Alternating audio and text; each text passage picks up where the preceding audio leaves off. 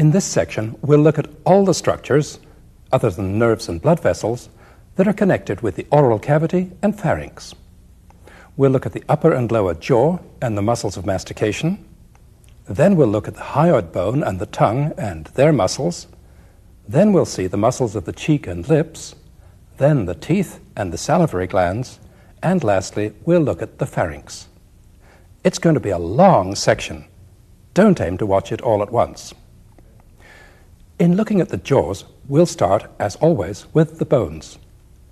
The word jaw is used in two ways. When we speak of jaws, in the plural, we're referring to both the upper jaw, the maxilla, and the lower jaw, the mandible.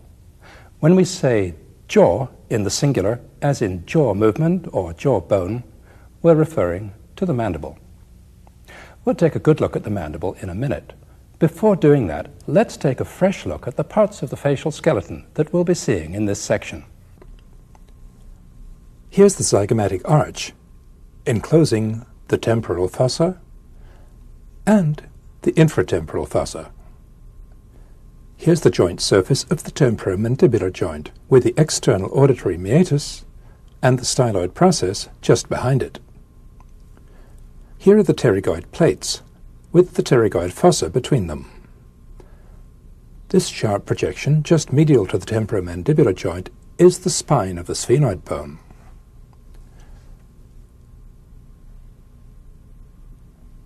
The part of the maxilla that bears the teeth is called the alveolar process. We'll look at the teeth later in this section. The alveolar process ends behind at the tuber.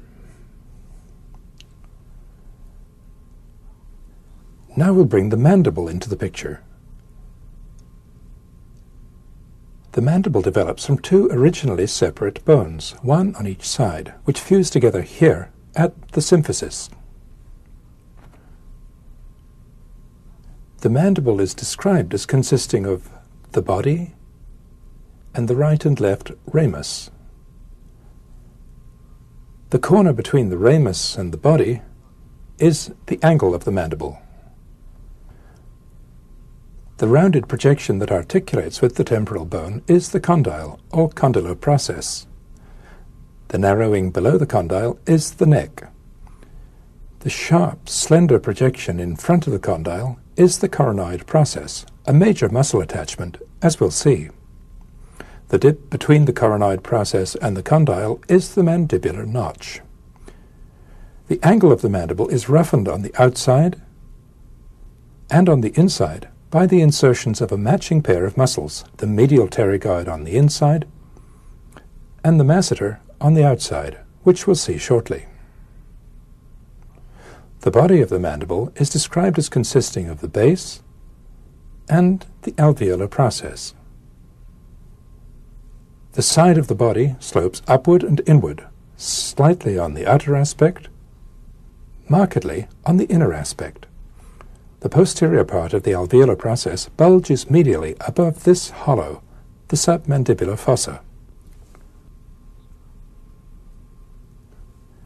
This projection in the midline is the mental protuberance. On the inside, this roughened area is the mental spine. Two pairs of muscles are attached here, the geniohyoid and genioglossus muscles. On the inner aspect of the mandible, this thickening below the coronoid process is the buttress. In the middle of the ramus, level with the tops of the teeth, is the mandibular foramen. Just in front of it is a small upward projection, the lingula. The mandibular foramen is the start of a tunnel for the inferior alveolar nerve and blood vessels. A major branch of the nerve emerges on the outside at the mental foramen. Now that we've seen the mandible, let's take a look at the joint that enables it to move, the temporomandibular joint. It's a synovial joint with articular cartilage on the bone surfaces and a joint capsule that encloses synovial fluid. It's a double joint. There are two separate synovial cavities, one above the other. These are separated by an articular disc that's flexible and highly movable. This arrangement permits two kinds of movement, as we'll see. Here's what the two joint surfaces look like in the living body. They're shaped quite differently. The articular surface of the condyle is curved sharply from front to back. It's almost pointed on the top. The articular surface of the temporal bone has a double curve. This concave part is the mandibular fossa. This convex part is formed by the downward bulge of the articular tubercle. Here's the temporomandibular joint with its joint capsule intact.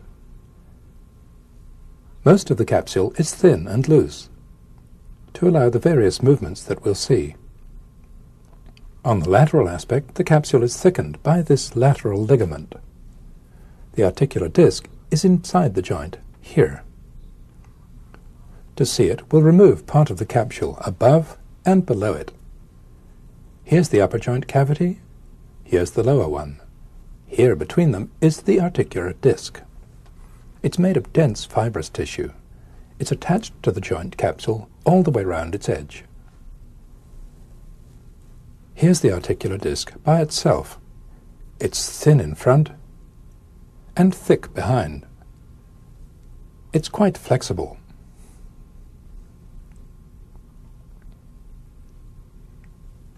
The two kinds of movement that can occur at the temporomandibular joint are a hinging movement and a forward and backward gliding movement. The hinging movement takes place between the condyle and the disc. The backward and forward movement takes place mainly between the disc and the temporal surface. The normal opening and closing of the jaw is a combination of the two movements. If you put your finger here, you can feel the condyle moving forwards as the jaw opens. Forward movement of the body of the mandible is held in check by two ligaments that lie outside the temporomandibular joint. We'll add these to the picture after we've looked at the four principal muscles that move the jaw. We'll move on now to look at those four muscles. They're known collectively as the muscles of mastication. The muscles that close the jaw are much more powerful than the ones that open it. Closing is produced by three large muscles on each side: the medial pterygoid, the temporalis, and the masseter. Opening is produced by the lateral pterygoid muscle, which we'll see in a moment, and by some smaller muscles below the mandible that we'll add to the picture later in this section. Of the four muscles that we'll look at now, we'll start with the one that's hardest to see, the lateral pterygoid. To get a look at it, we need to remove the coronoid process and the zygomatic arch. This lets us see the infratemporal fossa and, behind it, the lateral pterygoid plate.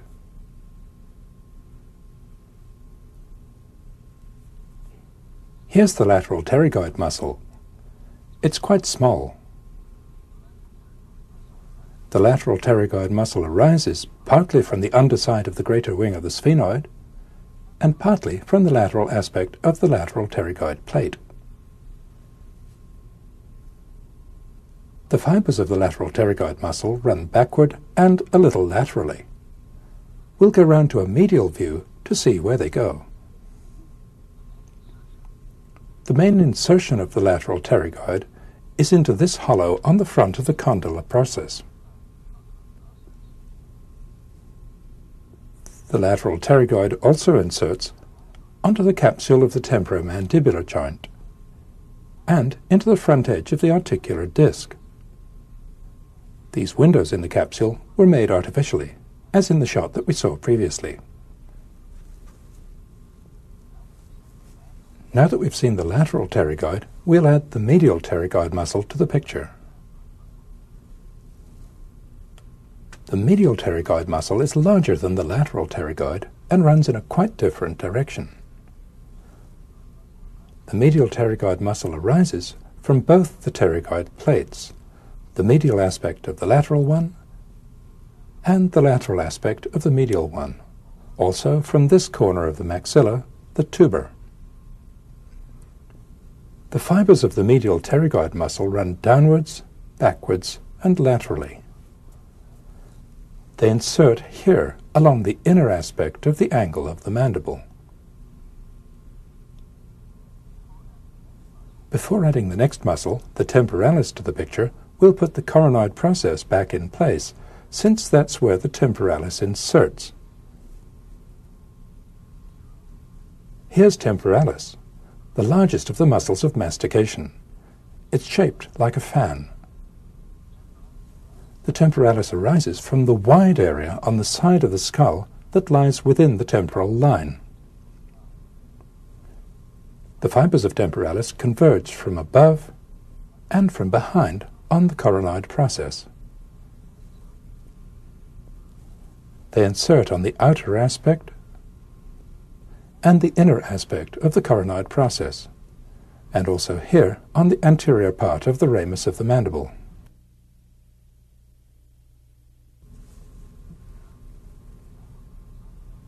Now we'll put the zygomatic arch back into the picture. The temporalis muscle lies inside the zygomatic arch. Near its insertion, the temporalis is a thick muscle. It occupies the whole of the infratemporal fossa. The temporalis muscle is covered over by this dense layer of deep temporal fascia. The fascia is attached to bone along the zygomatic arch and all the way round the temporal line. Lastly, we'll add the masseter muscle to the picture. Here's the masseter. It's a thick, powerful muscle. The masseter arises from the anterior 2/3 of the lower border of the zygomatic arch on its outer aspect, and from the whole length of the arch on its inner aspect. The fibers of the masseter muscle that arise on the outside run downwards and backwards. Those on the inside run straight downwards.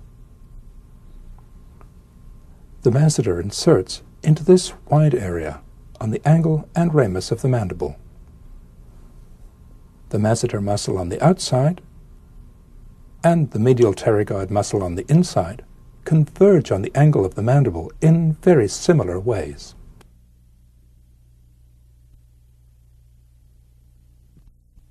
Now, let's take a look at the actions of the muscles that we've just seen. The action of closing the jaw is performed by the upward pull of the temporalis, the masseter, and the medial pterygoid muscles. Opening of the jaw is brought about partly by the force of gravity, partly by the forward pull of the lateral pterygoid muscles, and partly by the backward and downward pull of muscles we'll see in a minute that act by way of the hyoid bone.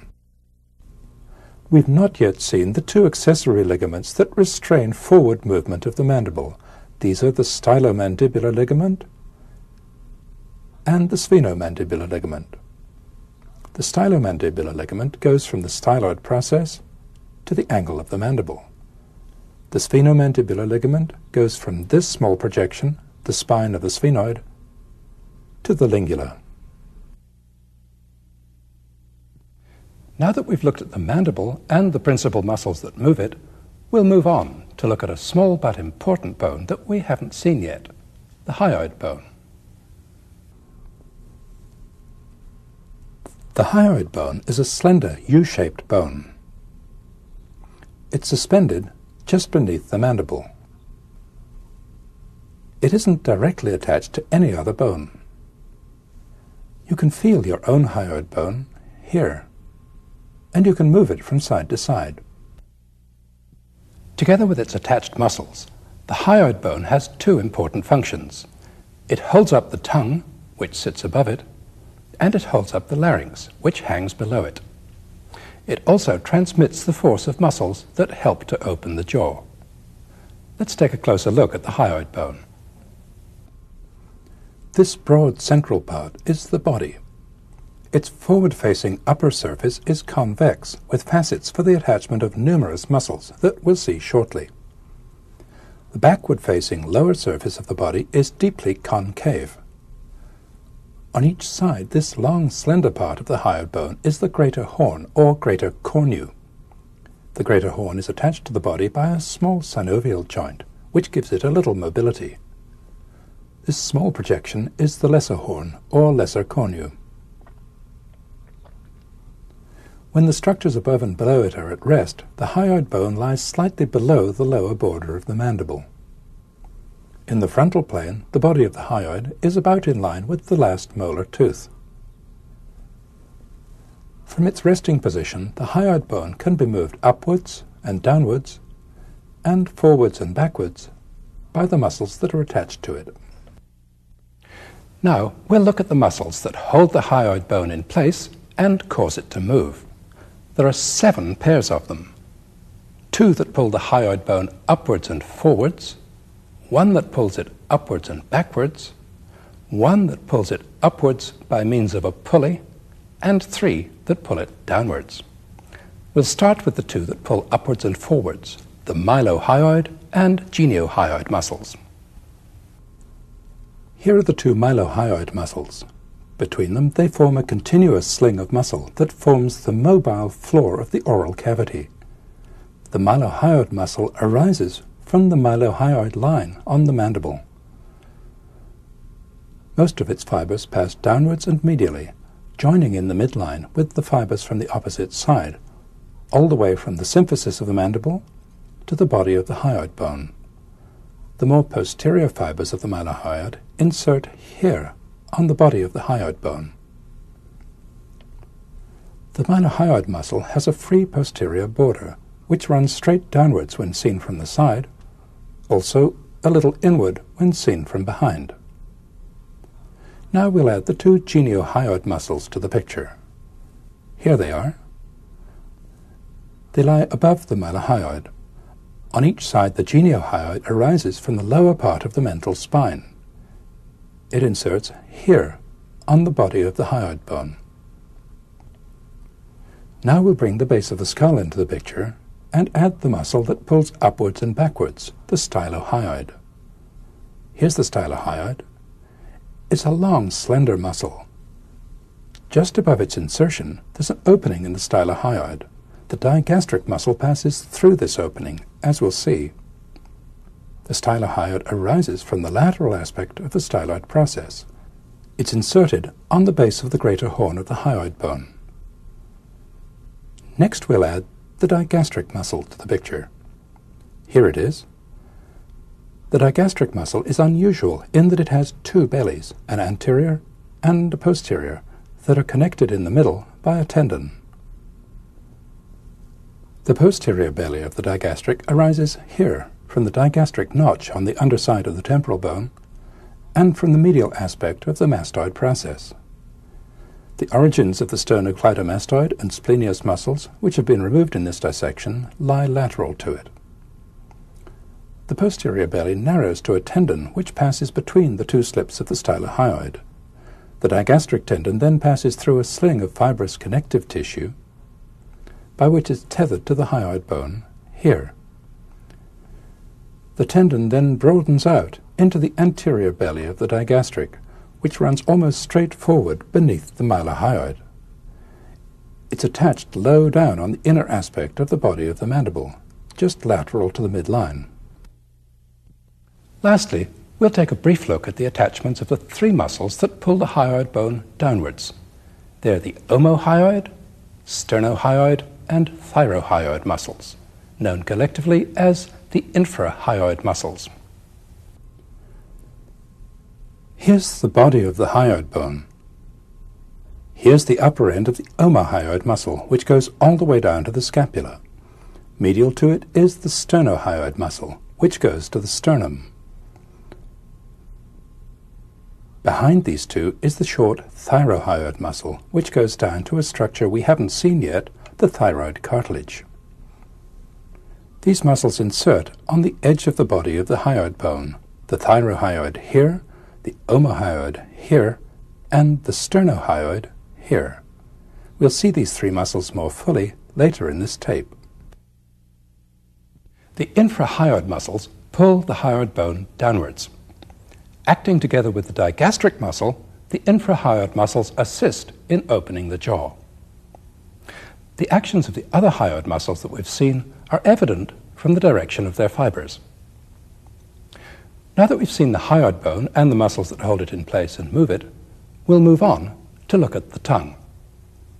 The shape of the mobile anterior part of the tongue is familiar to us from everyday encounters. What's perhaps surprising is how much of the tongue we don't see from in front. The tongue goes a long way back and a long way down. To understand the overall shape of the tongue, let's look at a specimen that's been divided in the midline. All this is the tongue, right back to here. The tongue consists almost entirely of muscle, covered by specialized mucous membrane. The freely mobile anterior part of the tongue almost fills the oral cavity. The massive posterior part of the tongue, which is much less mobile, faces backwards into the oropharynx. This structure below and behind the back of the tongue is the epiglottis. We'll see it in the next section. To get a look at the intact tongue, we'll look at a specimen consisting of just the tongue, the mandible, and the hyoid bone. Here's the mylohyoid muscle. The body of the hyoid bone is here. Here's the greater horn. We'll look at the outside of the tongue first. The tongue is covered with mucous membrane on top, on the sides, and also here in front on the underside. The mucous membrane of the tongue is continuous with the mucous membrane that covers the floor of the mouth and the alveolar process. There's a deep valley between the alveolar process and the side of the tongue. This projecting fold in the midline is the frenum. On either side of it, the submandibular ducts open, as we'll see later.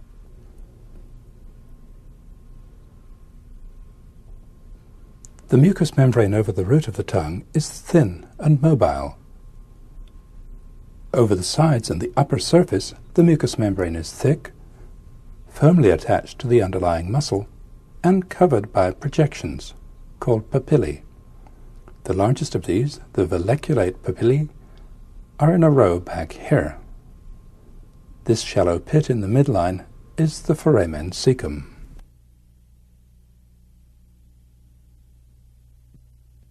The muscles that form the bulk of the tongue are intrinsic muscles, which run from one part of the tongue to another, and extrinsic muscles, which are attached to bone. There are 3 extrinsic muscles on each side. Of these, the 2 largest, which we'll see now, are hyoglossus and genioglossus. The other one, styloglossus, we'll see later. To get a view of the major extrinsic muscles, we'll divide the mandible along this line and remove the ramus and the alveolar process. We'll also remove all of the mucous membrane from this line downwards. Here are the hyoglossus and genioglossus muscles, which together form the root of the tongue. To see the full extent of genioglossus, we'll remove hyoglossus for a moment. All this is genioglossus. Genioglossus arises just above the geniohyoid from the upper part of the mental spine.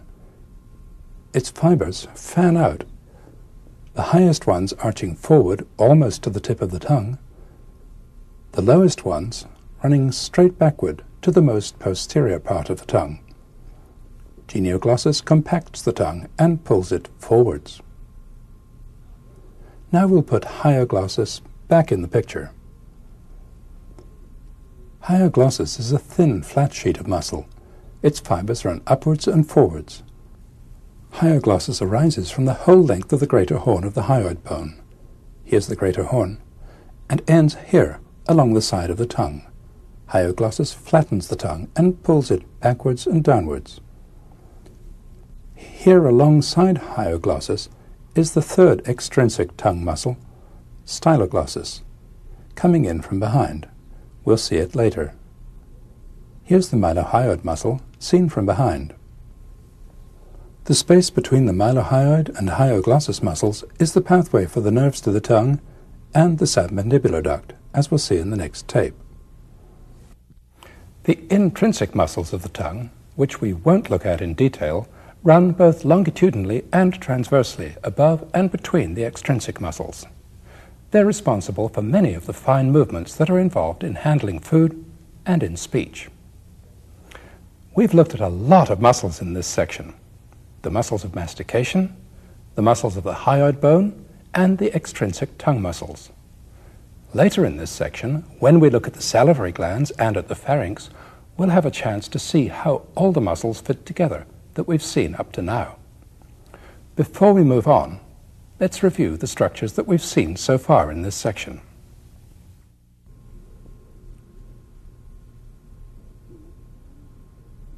Here's the ramus of the mandible.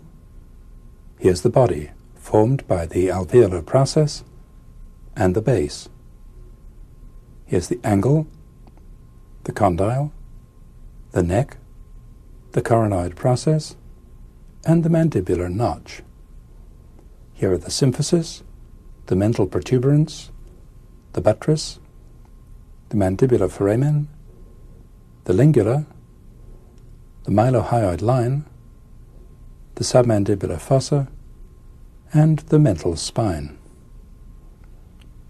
Here's the temporomandibular joint, the articular disc, the stylomandibular ligament, and the sphenomandibular ligament. Here are the lateral pterygoid muscle, the medial pterygoid muscle, the temporalis, and the masseter.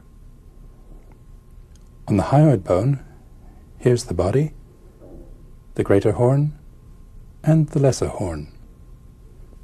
Here are the mylohyoid muscles, the geniohyoid, the stylohyoid, the digastric, the omohyoid, sternohyoid, and the thyrohyoid. Here's the genioglossus muscle, and here's the hyoglossus.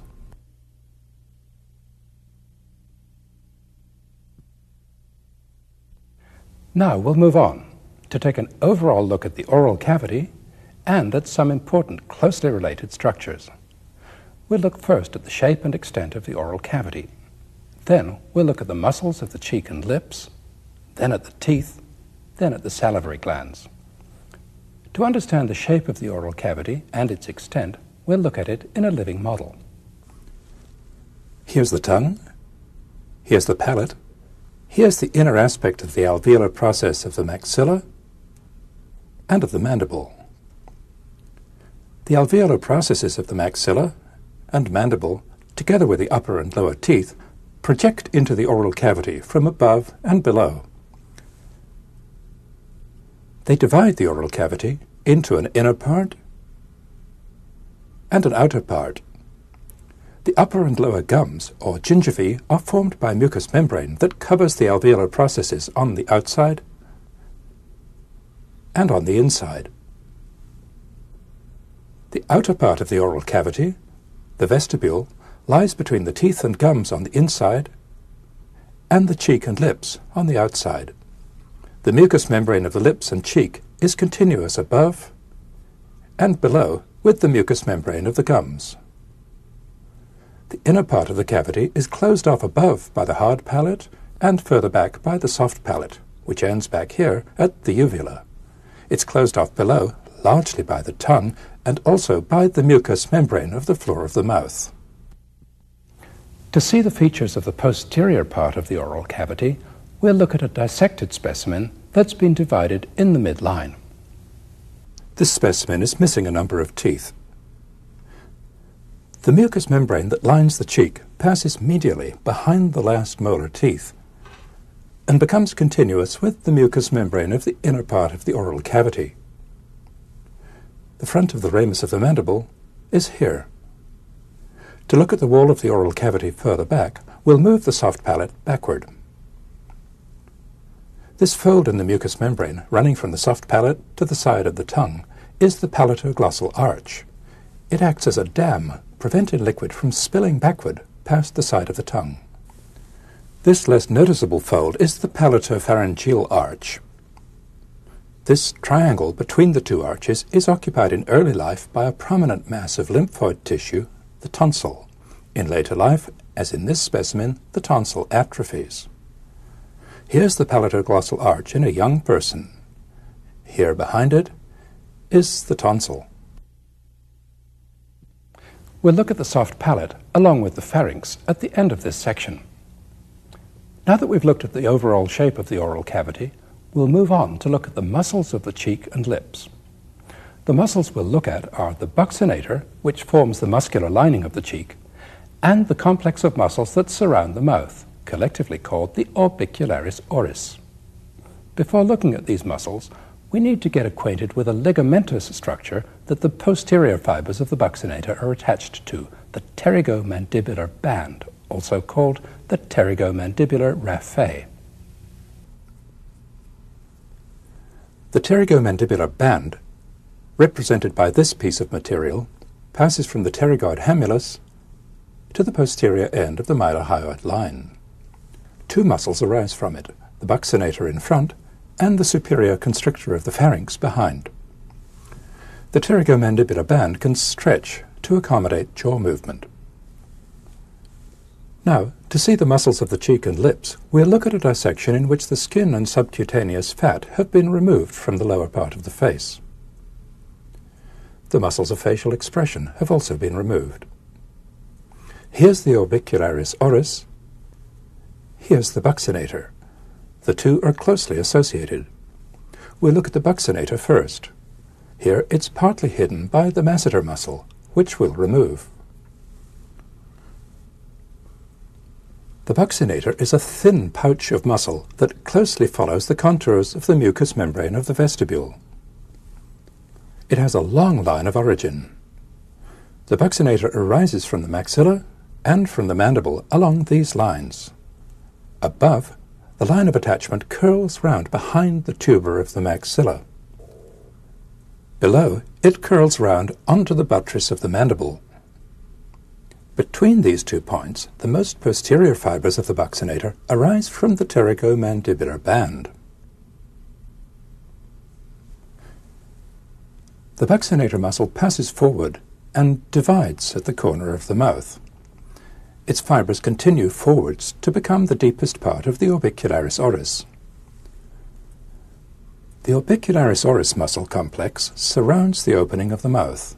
It consists partly of intrinsic fibers, but it's formed mainly by the fibers of other muscles, on the deep aspect by the continuing fibers of the buccinator, and on a more superficial level by these muscles of facial expression. We'll take a good look at them in the last section of this tape. The action of the orbicularis muscle is to press the lips together, closing the mouth. The action of the buccinator is to prevent the cheek from distending when we raise our intraoral pressure. When we let the buccinators relax, this happens. Now that we've looked at the muscles of the cheek and lips, we'll move on to look at the teeth. These are the lower teeth of a young adult. In the full dentition, there are 16 teeth above and 16 below, 32 in all. In each quadrant, there are 2 incisors, 1 canine, 2 premolars, and 3 molars. This individual's 3rd molars have been removed. The incisor teeth are flat and chisel-shaped. The canine teeth have a crown that's cone-shaped and a massive root which forms a prominence in the gum.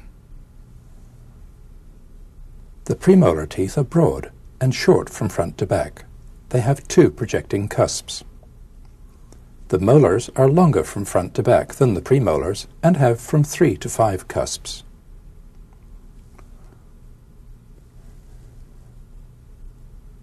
Each tooth consists of a crown, which projects above the gingiva, and a root or roots which are embedded in bone. The tip of the root is called the apex. The crown and the root meet at this slight narrowing, the neck. The crown is covered on the outside with enamel, which is extremely hard. The inner part of the crown and the root are made of dentin. The tooth is fixed to the surrounding bone by a layer of specialized periosteum, the periodontal membrane or ligament. The space within the tooth is the pulp cavity. The pulp of the tooth contains blood vessels and nerves, which enter through the apical canal. The incisors and canines have one root. The premolars have a single root that's forked at the end. The molar teeth have multiple roots. The upper ones have 3, the lower ones usually have 2. Now that we've looked at the teeth, we'll move on to look at the glands that produce saliva, the salivary glands. There are 3 salivary glands: the parotid gland on the side of the face, the submandibular gland beneath the body of the mandible, and the sublingual gland in the floor of the mouth. We'll look at the parotid gland first. Part of the parotid gland lies superficially in the posterior part of the cheek. Part of it lies deep in the space between the ramus of the mandible and the sternocleidomastoid muscle. We'll look at the deep part first. To look at the deep part of the parotid gland, we'll start with a dissection in which the whole of the gland has been removed.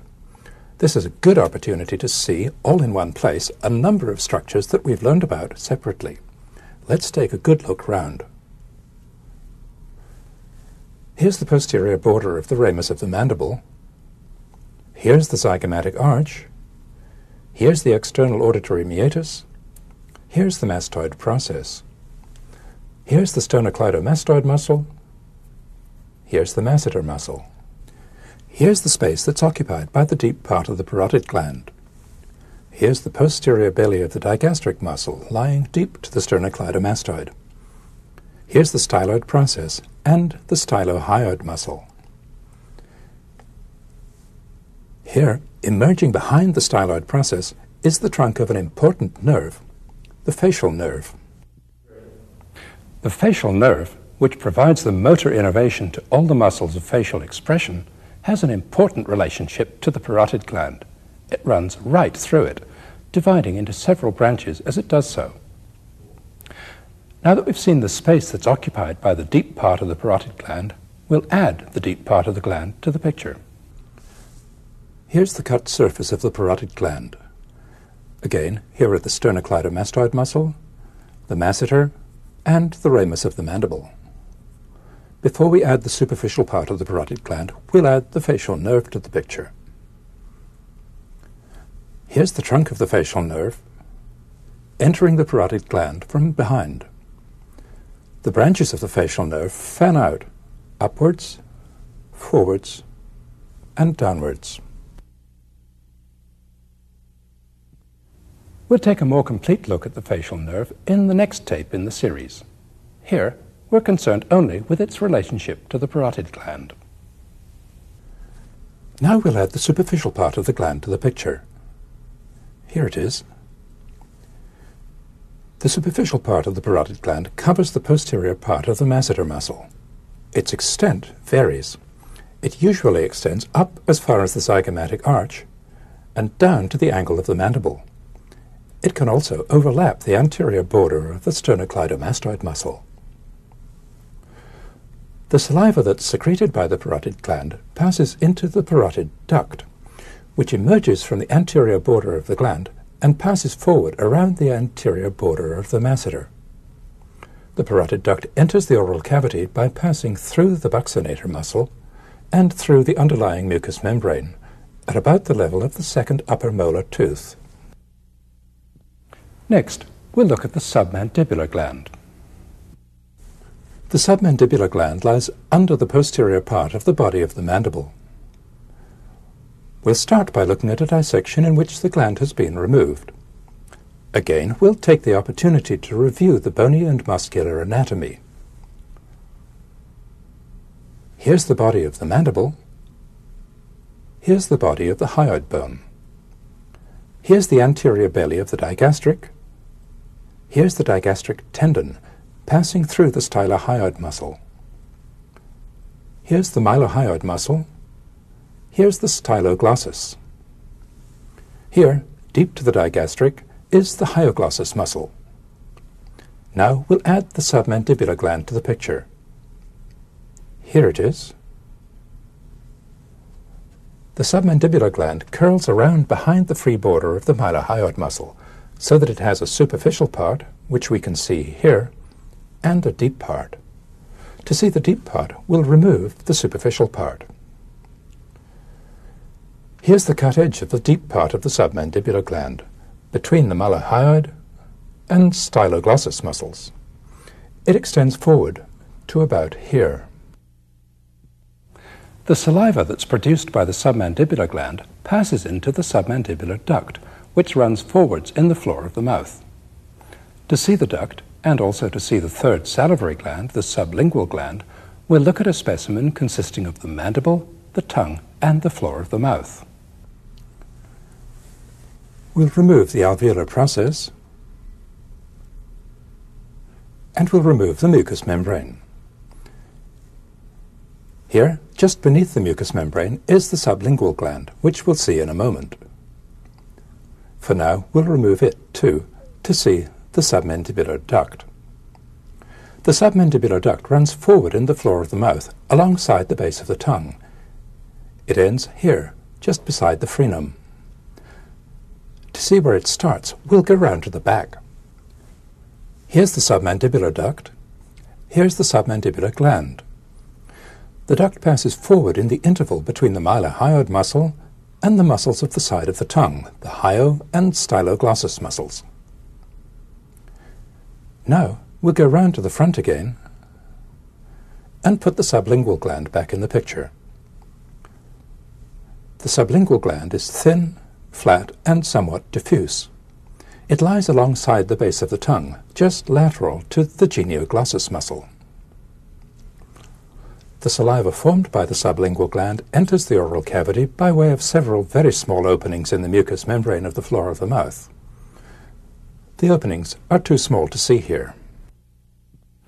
Now that we've looked at the salivary glands, we'll move on to complete our picture of the structures around the oral cavity by looking at the pharynx. To understand the lower part of the pharynx, we need to look at two important structures that we haven't seen yet, the thyroid cartilage and the cricoid cartilage. The thyroid cartilage is here, below the hyoid bone. The cricoid cartilage is here, just below the thyroid cartilage. Here are the thyroid cartilage and the cricoid cartilage together. The cricoid cartilage is partly enclosed by the larger thyroid cartilage. We'll look at the thyroid cartilage first. The thyroid cartilage consists of two slightly curved plates, the laminae. The laminae are joined together in front. They're widely separated behind. The laminae meet at an angle of 120 degrees in the female, 90 degrees in the male. This is a female specimen. In the male, the thyroid cartilage projects forwards, giving rise to the laryngeal prominence, also known as the Adam's apple. Above, the two laminae meet in a V-shaped notch, the superior thyroid notch, that's easy to feel, just above the laryngeal prominence. On the sides of the lamina are two projections, the superior and inferior tubercles. They're joined by this slight ridge, the oblique line, which is a major muscle attachment, as we'll see. The posterior border of each lamina is prolonged upward and downward to form two projections, the superior horn and the inferior horn. The superior horn points upwards and backwards, the inferior horn points downwards. The thyroid cartilage hangs directly below the hyoid bone. The upper border of the thyroid cartilage has the same curvature as the arch of the hyoid bone. The thyroid cartilage is suspended from the hyoid bone by this membrane, the thyrohyoid membrane. On each side, the posterior part of the membrane is thickened, forming the lateral thyrohyoid ligament.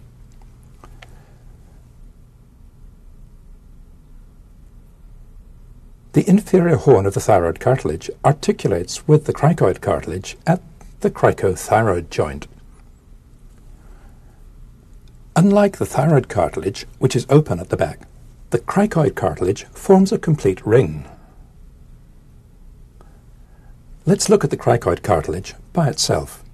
It's much taller behind than in front. The narrow part in front is the arch. The tall part behind is the lamina. The inferior horn of the thyroid cartilage articulates here. Below, the cricoid cartilage is continuous with the upper end of the trachea. The cricoid and thyroid cartilages form the framework for the larynx. We'll see them in that context in the next section of this tape. We're concerned with them in this section because they also give attachment to some important muscles of the lower part of the pharynx. Now that we've seen them, let's look at the pharynx. To get a view of the pharynx from the side, we'll start with a dissection in which all the neck muscles are present. The only parts of the pharynx we can see are here and here. To get a better view, we'll remove the sternocleidomastoid muscle. We'll also remove all the underlying nerves and blood vessels. Here, just in front of the vertebral column, are the longus capitis and longus cervicis muscles. Here, below them, are the scalene muscles. Here's the lower half of the pharynx. The pharynx lies just in front of the longus muscles. To see the whole of the pharynx from behind, we'll remove the vertebral column and all the neck muscles. Here's the pharynx. The pharynx extends from the base of the occiput to the level of the top of the clavicle. The upper part of the pharynx is partly hidden by the digastric muscle, which we'll remove. The upper part of the pharynx is hidden also by the styloid process and the three muscles that descend from it, stylohyoid, which we'll remove, and two other slender muscles which we'll meet shortly, styloglossus and stylopharyngeus. For now, we'll remove them too, along with the styloid process. Now we can finally get a clear view of the whole of the pharynx. Here above the pharynx is the base of the occiput. These are the occipital condyles. Here's the medial pterygoid muscle, sloping downwards from the medial pterygoid plate, which is here. The wall of the pharynx is formed by an almost continuous layer of muscle, lined by mucous membrane. The muscular layer consists of three sheets of muscle, the constrictor muscles, superior, middle, and inferior. These overlap behind, the one above inside the one below. Here's the inferior constrictor. Here's the middle constrictor. Here's the superior constrictor. The superior constrictor is very thin. Its fibers arise from the lower part of the medial pterygoid plate, the hamulus, and the pterygomandibular band, and also from the side of the tongue. The superior constrictor has a free upper border. Above this, the wall of the pharynx is formed by this layer of fascia, the pharyngobasilar fascia. The highest fibers of the superior constrictor insert on the base of the occipital bone. The remaining fibers meet in the midline with the fibers from the opposite side, extending down to here, inside the middle constrictor. Here's the middle constrictor. It's a thicker muscle. The middle constrictor arises from the lesser horn and the greater horn of the hyoid bone. Here's the tip of the greater horn of the hyoid bone. Here's the edge of the lateral thyrohyoid ligament. The fibers of the middle constrictor fan out, meeting with those of the opposite side, from here down to here, inside the inferior constrictor. Here's the upper border of the inferior constrictor. It's thicker again than the middle constrictor. The inferior constrictor arises from just behind the oblique line on the thyroid cartilage, and also from the side of the cricoid cartilage. Its fibers fan out, meeting with the fibers from the other side, all the way from here down to here. The lower end of the inferior constrictor muscle is continuous with the muscular coat of the esophagus. The lowest part of the inferior constrictor, which is functionally separate from the rest of the muscle, is referred to as the cricopharyngeus muscle. It forms a sphincter round the upper end of the esophagus. To complete our picture of the upper part of the pharynx, we'll put the styloid process back, along with two of its three muscles. The longer one is styloglossus, the shorter one is stylopharyngeus. Stylopharyngeus runs down outside the superior constrictor and passes into the wall of the pharynx between the superior and middle constrictors. Styloglossus passes downwards and forwards alongside the superior constrictor and enters the posterior part of the tongue, joining with hyoglossus.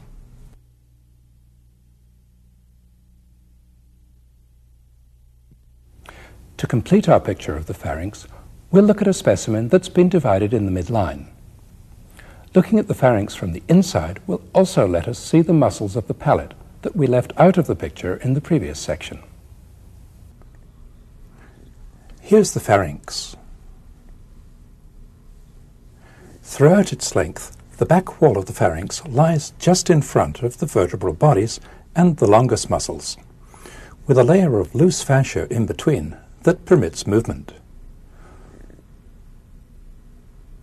The pharynx opens forwards into the nasal cavity, the oral cavity, and the larynx. Up here, it opens laterally into the auditory tube, as we've seen. Down here, it opens downward into the esophagus. The pharynx is often described in three parts: the nasopharynx, which we've looked at already, the oropharynx, and the hypopharynx, also sometimes called the laryngopharynx. The muscles of the palate that we haven't seen yet lie directly beneath the mucosa, which we'll remove. Here's palatoglossus. It arises here from the palatal aponeurosis and passes downwards and forwards to insert on the side of the tongue. Palatoglossus pulls the soft palate downward and forward. Here's palatopharyngeus. It arises partly from the edge of the hard palate, partly from the palatal aponeurosis. Palatopharyngeus passes downwards and backwards to blend with an almost continuous layer of longitudinal muscle that lines the lower part of the pharynx. The lowest fibers of palatopharyngeus insert here on the posterior border of the thyroid cartilage. The palatopharyngeus muscle lies inside the constrictor muscles, hiding them almost completely in this medial view. From here, we see only the upper part of the superior constrictor. We'll take a closer look at it. Here's the upper free border of the superior constrictor muscle. Coming in towards us from above are structures that we met earlier in this tape: the levator palati muscle, the tensor palati muscle, and the cartilage of the auditory tube.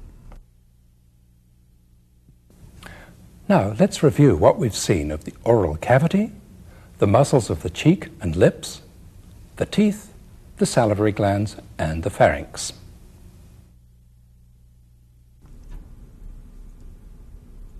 Here are the gingivae,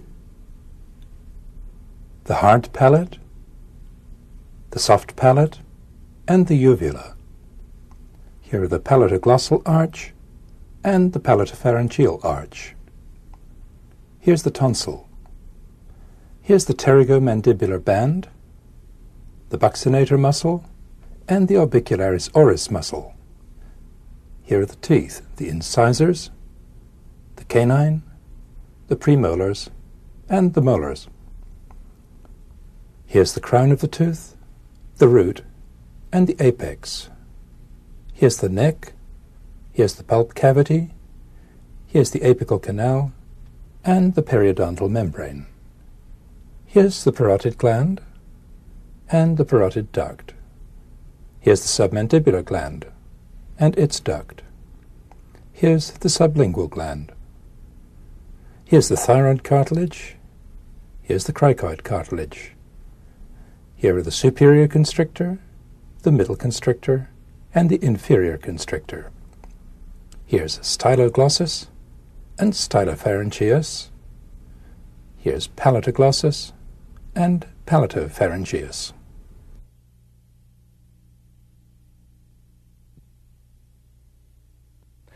That brings us to the end of this long section on the oral cavity and the structures that surround it. In the next section, we'll look at the larynx and its surrounding structures.